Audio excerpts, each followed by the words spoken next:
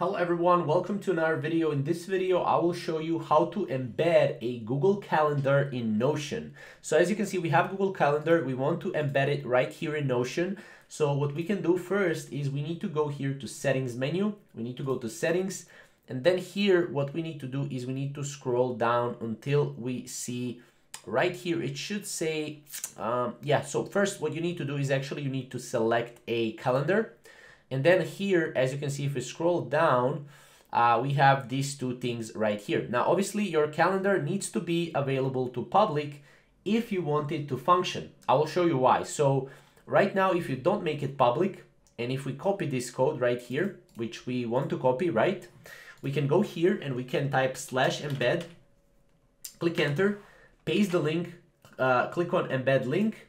And then here, as you can see, we will have a calendar link right here, but it's not public, right? So what we need to do is we need to make it public. So we click make public, click OK.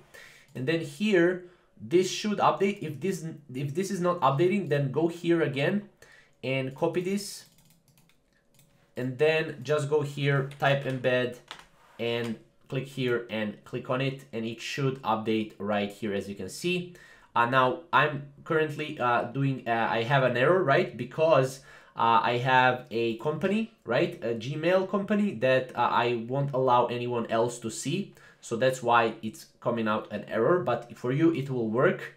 And then if you obviously don't want to have it anymore in Notion, just click here and that's pretty much it. So that's how to embed Google Calendar in Notion. It's very simple, very easy. If you have any questions or comments, comment down below and we'll see you in the next video tutorial. Thank you guys for watching.